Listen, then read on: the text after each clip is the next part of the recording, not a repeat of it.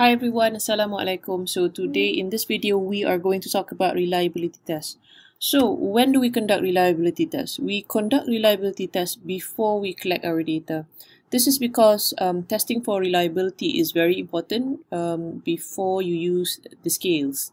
Okay, whenever you adapt the scale or you adopt a scale, or even if you create your own scales, you still need to check for the scale's reliability.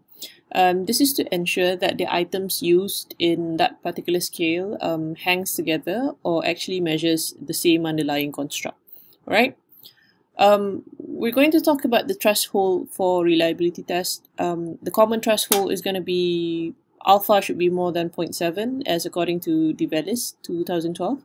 I believe Hare also suggested an alpha of more than 0.7, but if your alpha is lower than 0.7, probably it's going to be 0.6 and above.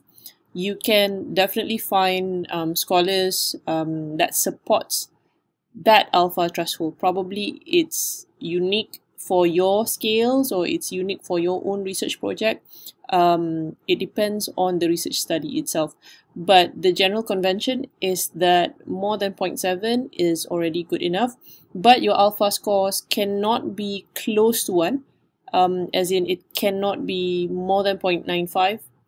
That's going to indicate that you have items that is actually repetitive or it's actually the same thing. Okay, it's actually measuring the same thing.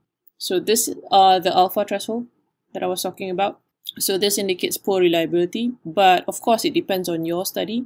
As you can see over here, 0.80 to 0.95 is a very good reliability, and an alpha that is too high may raise suspicions. Okay, so this is according to Zygmunt. You can also refer to Hare, you can also refer to Develis, you can also refer to other statistical scholars. Alright, so I'm going to show you an example of how do we conduct a reliability test. We conduct this according to our scale, so don't chunk all of your scales together. If you, for example, if you have 30 items measuring five different variables, right? Don't chunk all your items together, but instead you need to do it per variable. This is because that item measures a specific variable. So if you chunk all together, it doesn't make any sense at all, right? So you click on Analyze.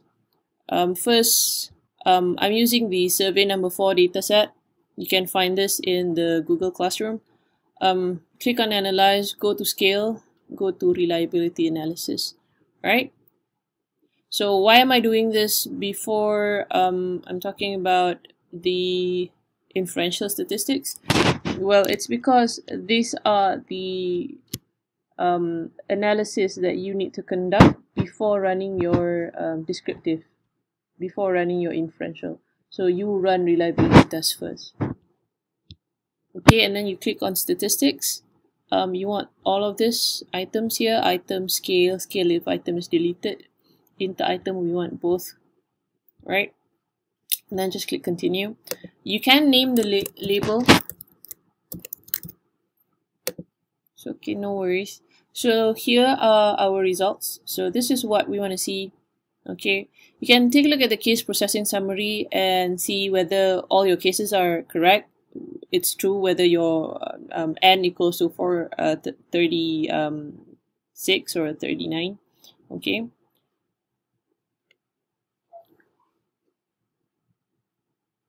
Let's take a look at the Cronbach's alpha. So we have a very good Cronbach alpha of 0.89, and number of items is 5. Definitely we have 5 items for the life satisfaction scale. Okay, the mean score is also given here, and these are the inter-item correlation matrix. Okay, so let's take a look at the item total statistics. You have here, this is very important over here, Cronbach alpha if item is deleted. Say for example your Cronbach alpha is not 0.89, probably it was 0.67 or something. You can take a look at the list here under item total statistics. Take a look at the Cronbach's alpha if item is deleted, and you can see whether if you delete one item it can increase your alpha scores or not. So normally if you have a negative inter-item correlation, corrected item total correlation, it tells you that you have probably have an item that is reverse coded, but you didn't reverse code it. Okay, so if you have a negatively worded item and you did not reverse code that item and you just simply run reliability test, it's gonna show. All right, and it's gonna mess up with your reliability scores. So that is all for reliability test. It's fairly easy. If you have 5 variables, you conduct 5 times of reliability analysis, right? Reliability scores.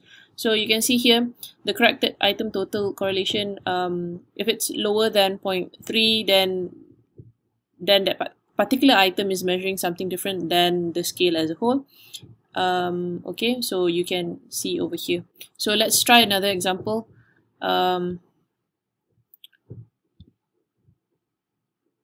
So again, so we don't want to test the life satisfaction. Let's try the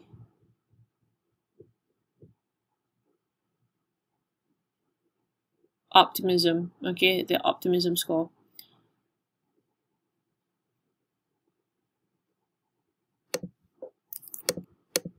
From the scale itself, I know that some of the items are reverse coded. How do I know?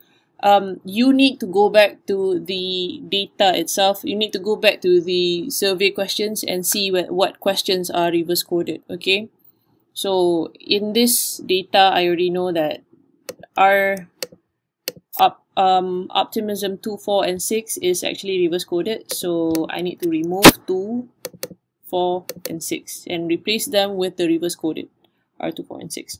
So everything is still is already ticked. So this is not life satisfaction, but this is optimism.